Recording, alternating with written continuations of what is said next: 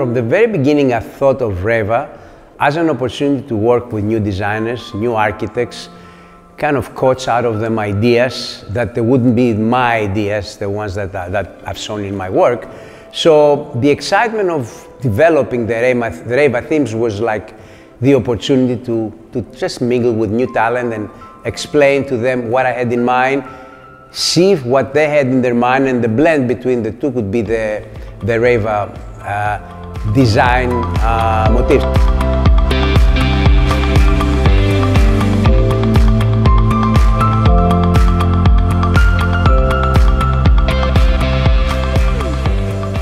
The idea behind RAYVA's theater design was to get away from theatrical architecture or three-dimensional objects and depend on images of familiar objects where you exhibit them on the wall like artwork, you illuminate them like the art on a gallery wall, and let the pictures tell a story.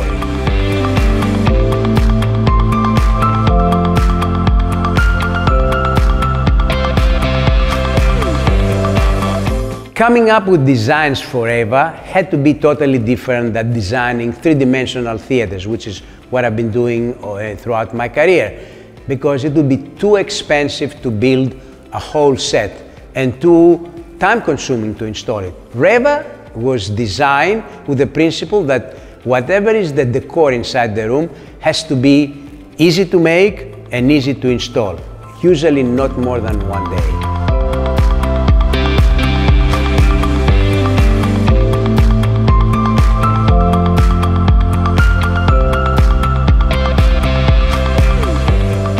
Getting away from the three-dimensional approach of designing a theater and creating a sense of curating artwork in a gallery, it was strangely liberating for me.